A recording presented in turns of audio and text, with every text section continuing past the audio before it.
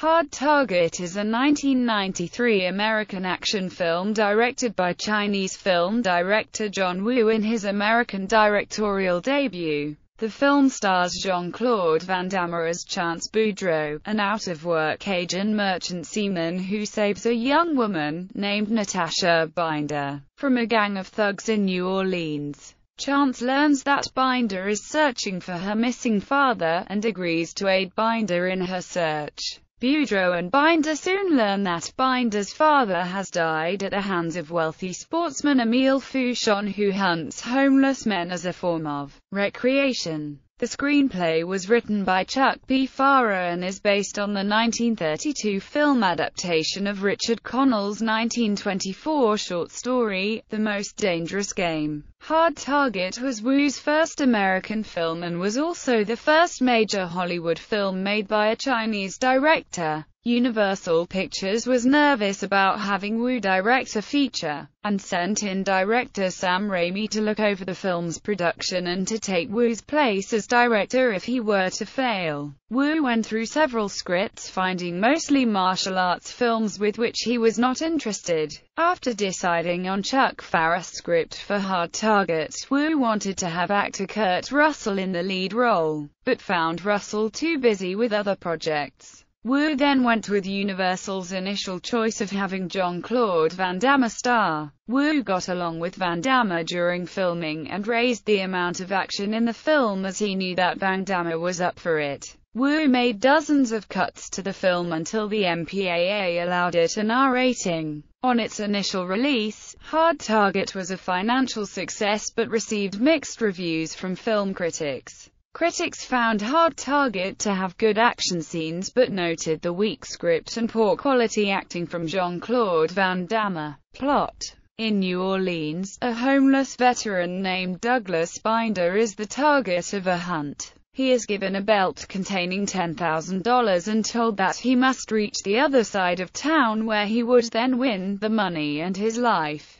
Hunting him are the hunt organizer Emile Fouchon, a businessman named Mr. Binder fails to reach his destination and is shot by 3 crossbow bolts. Van Cleef retrieves the money belt. While searching for her father, Binder's long-estranged daughter Natasha is attacked by a group of thugs who saw that she had a lot of money earlier. She is saved by a homeless man with exceptional martial arts skills named Chance Boudreaux. Chance is initially hesitant to involve himself with her mission, but as his merchant seaman union dues are in arrears, he reluctantly allows Natasha to hire him as her guide and bodyguard during her search. Meanwhile, Chance's homeless friend Elijah Roper is the next to participate in Fouchon's hunt, and is also killed. Natasha discovers that her father distributed flyers for a CD recruiter named Randall who has been secretly supplying Fouchon with homeless men, with war experience and no family ties. Natasha questions Randall about her father's death, but they are discovered by an eavesdropping Van Cleef. Fouchon and Van Cleef beat Randall to punish him for sending them a man with an interested family. New Orleans detective Mitchell is reluctant to investigate Binder's disappearance until his charred body is discovered in the ashes of a derelict building. The death is ruled accidental, but Chance searches the ruins and finds Binder's dog tag, which was pierced by one of the crossbow bolts. Van Cleef's thugs suddenly ambush Chance and beat him unconscious to scare him and Natasha out of town. When he recovers, he offers Mitchell the dog tag as evidence that Binder was murdered. With the investigation getting closer, Van Cleef and Fouchon decide to relocate their hunting business and begin eliminating loose ends. The medical examiner who had been hiding evidence of the hunt and Randall are both executed. Mitchell, Natasha and Chance arrive moments later at Randall's office and are ambushed by Van Cleef and several of his men. During the shootout, Mitchell is shot in the chest and killed. Chance kills a handful of the mercenaries and escapes with Natasha. Fouchon and Van Cleef assemble their mercenary team and 5 paid-for hunters to continue the chase. Chance leads Natasha to his uncle Duvey's house deep in the bayou, and enlists his help in defeating the men. Chance, Natasha, and Duvey lead the hunting party to a warehouse of old Mardi Gras floats, and kill Fucken's men one by one. Van Cleef is finally shot to death by Chance in a shootout. In the end only Fuchon is left, but he holds Chance at bay by taking Natasha hostage and stabbing Duvey in the chest with an arrow. Chance charges him, attacking with a flurry of blows, and then drops a grenade in his pants. Fuchon attempts to dismantle the grenade, but fails and dies in the explosion. Chance, Natasha, and Duvey now make their way out of the warehouse. Cast: Jean-Claude Van Damme as Chance Boudreaux, an out-of-work Cajun United States Marine Corps veteran. After Boudreaux saves Natasha Binder, he is hired by her to help search for her missing father. Lance Henriksen as Emile Fuchon, a wealthy sportsman who hunts homeless former soldiers for sport. After finding that he is being investigated by Chance and Natasha, Fuchon sends out his gang led by Pick Van Cleef to ambush him. Arnold Vosloo as Pick Van Cleef, a collaborator of Fuchon who takes part in his sport of hunting men. He leads the crew of men who are sent out to murder Chance and Natasha. Van Cleef's surname is a reference to actor Lee Van Cleef.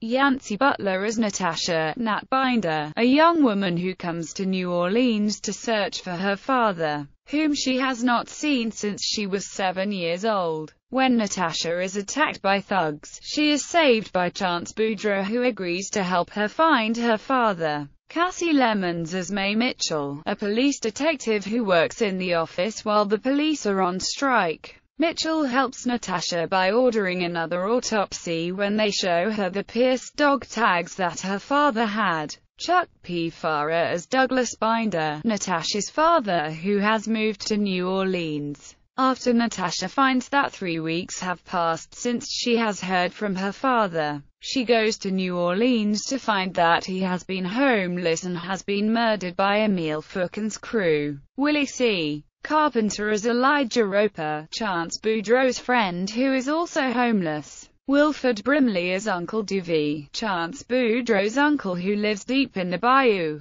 Chance and Natasha take shelter at his home as well as have him help during the film's final shootout. Sven Ole Thorsen and Jules Sylvester as Stefan and Peterson, Fucken's mercenaries. Elliot Keener as Randall Poe. Robert Apasar as Mr. Lopaki. Douglas Forsyth Ryan Mike Lynott as Frick and Frack. Marco Street, John as Dr. Morton. Joe Warfield as Zenan. Production. Development. After making Hard Boiled in Hong Kong, director John Woo decided to take an offer to work in the United States, where he would find himself happier as a filmmaker with a preferable work pace and working with more reasonable hours. Woo was first offered this job in the United States by Universal Pictures chairman Tom Pollock after he had seen Woo's film The Killer. Universal was not eager to have Woo direct an entire feature and only agreed after what producer James Jacks called a difficult period of convincing. Universal was worried about having an Asian director on set who had limited command of English on a large-scale project. They hired American director Sam Raimi to oversee the film's production and to have him on standby if Woo was not able to fulfill his role as a director. Raimi was very excited to work with Woo as he was a fan of his Hong Kong films. Raimi was also confident in Woo's directorial skills, stating that Woo at 70% is still going to blow away most American action directors working at 100%. On his arrival in the United States, Woo went through several scripts before deciding on Hard Target. Describing the scripts he received, Woo stated that some of them were good, some of them were very good, but the rest were simply martial arts movies, and I told producers that I had no interest in doing those kinds of films anymore. I'd done a lot of them already. One of the scripts offered to Woo at this period was for Face Off, which he turned down at the time, turned off by the science fiction aspect of the story. The script for Hard Target was written by Chuck P. Farrer. Director Andrew Davis was interested in the script, but ultimately turned it down. Wu read Farah's script for Hard Target, appreciating that it was a simple but powerful story, with a lot of feeling underneath. For a good action film you need a solid structure. Chuck gave me that. Wu also stated that the story is less John Woo, but the visual aspect would be very John Woo. Farah wrote the script, originally basing it on the film The Naked Prey. After the script did not turn out, Farah worked on a script influenced by the film Aliens that became the basis for his comic Virus. The final attempt was a script based on The Most Dangerous Game. Farah had the story take place in New Orleans to give an explanation of Jean-Claude Van Damme's accent. Pre-production before any director was attached to Hard Target. Universal Pictures saw the film as a potential vehicle for actor Jean-Claude Van Damme. Van Damme had already been a huge fan of Wu's films and arranged to meet with him in Hong Kong, where the two got along despite both Wu and Van Damme's difficulty with their English. Wu originally wanted actor Kurt Russell for the lead role, but found Russell to be booked for 2 years with other film projects. On working with Van Damme, Wu stated that he was sure of my own abilities and I know how to make an actor look good on screen, make him look like a hero. I thought I could do the same for Van Damme. Despite early misgivings of working with Van Damme, Wu changed many action scenes in the film to make them more spectacular on finding that Van Damme was up for it. While working with Van Damme, Wu stated that Van Damme had a pretty big ego, but he's still professional and always tries to do a good job. Wu had some control over the film's casting, including casting minor characters and finding a cinematographer. Actress Yancy Butler was cast as Natasha Binder in her feature film debut. The role led Butler to other starring roles in action films such as Drop Zone and Fast Money. Actor Lance Henriksen accepted the role of Emile Fouchon, stating he was a great fan of Wu, noting that his earlier films were so creative, so balletic, and had this incredible philosophy in him. The violence was only a container for the philosophy. Filming Hard Target had 74 days of production time and was shot on location in New Orleans, including sequences shot in the French Quarter. Hard Target was put on a tight schedule by Universal that allowed only 65 days of shooting time. This put a lot of pressure on Wu. Wu was also pressured by Universal to tone down the violence and body count that they had seen in his Hong Kong films. As Wu had not mastered the English language yet, it took time for the cast and crew to get used to working with him. When Wu could not explain what he wanted with a shot to cinematographer Russell Carpenter, he would resort to simple statements such as, "This will be the Sam Peckinpah shot," to get to his message across to Carpenter. Actor Lance Henriksen recalled that it was a gradual process that led everyone involved to start seeing the film as a John Woo film rather than a Jean-Claude Van Damme film. Producer James Jacks recalled that Wu was not the most powerful person on the set, but as far as I was concerned, he was certainly the most respected. The weapon fire on the set was considered dangerous, which led the crew to build a new bulletproof plexiglass shield that could be bolted to the camera. This shield was useful particularly for one sequence in Hard Target where Van Damme empties a magazine of ammo into the camera.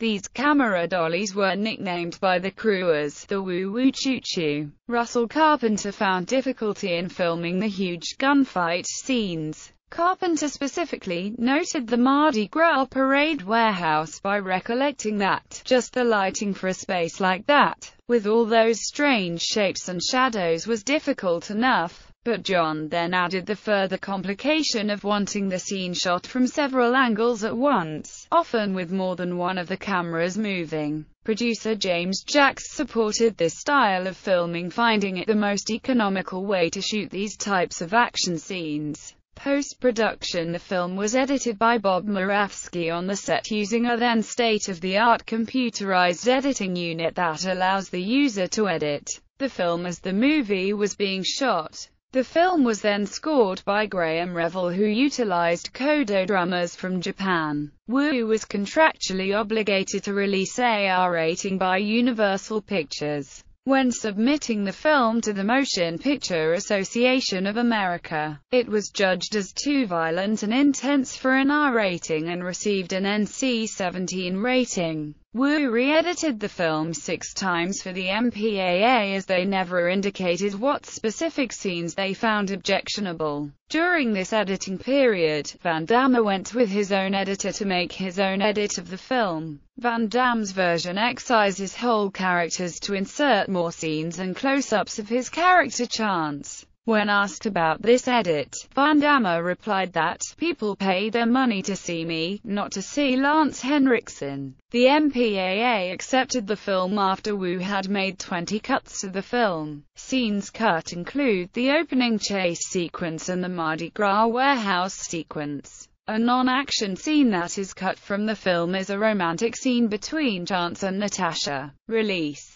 Theatrical run Hard Target was tentatively scheduled to open in July 1993. Hard Target was released August 20, 1993 in the United States, making it the first film by an Asian director to be released by a Hollywood studio. Hard Target also became the 49th highest-grossing film in the United States in 1993. Hard Target made domestic ticket sales of $32,589,677. Home media. Hard Target was released on Laserdisc and VHS in 1994. In the United States, the film was the 14th highest-selling Laserdisc and the 46th most rented VHS film of 1994. Hard Target was released on DVD for Region 1 on July 1, 1998. A Region 2 DVD of the film was released on March 20, 2000.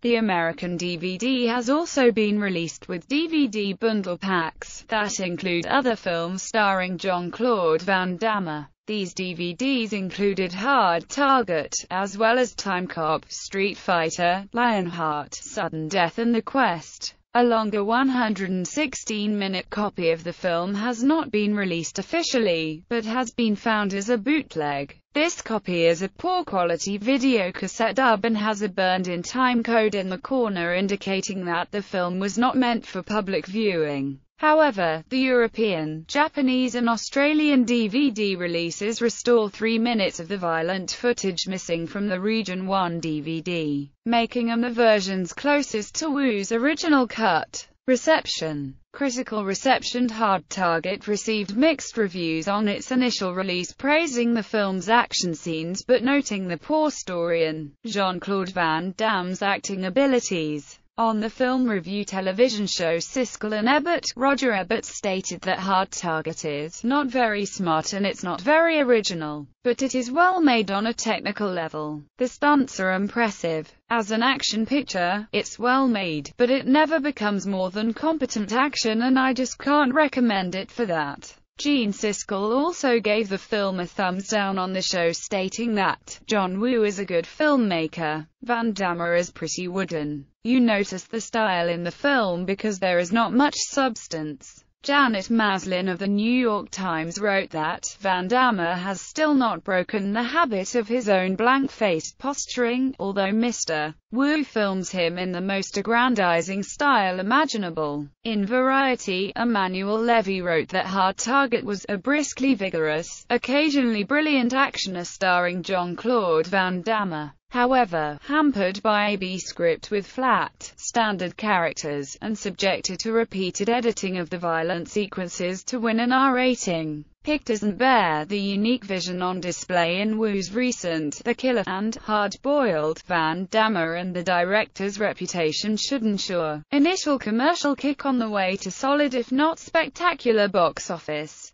Desson Thompson of The Washington Post wrote that when Van Damme isn't duking it out with the English language, scriptwriter Chuck P. Farrer is filling Henriksen's mouth with villainous pseudo-profundities. Even in a second-rate action picture like this, and despite Henriksen's commendable efforts, the painful to listen to. Woo's creative presence is practically stifled. There are some flashes of his deliriously wild style, a slow-motion moment here, a well-chosen freeze frame there. He also introduces American audiences to his taste for unique motorcycle stunts and very, very loud car explosions. But these Wooisms are disappointingly minimal. Lance Henriksen received a Saturn Award for Best Supporting Actor for his portrayal of Emile Fouchon in the film. In 1997, Woo looked back on Hard Target stating that it was, in some ways, quite a troublesome movie to make. But I'm rather happy with the way the action scenes turned out.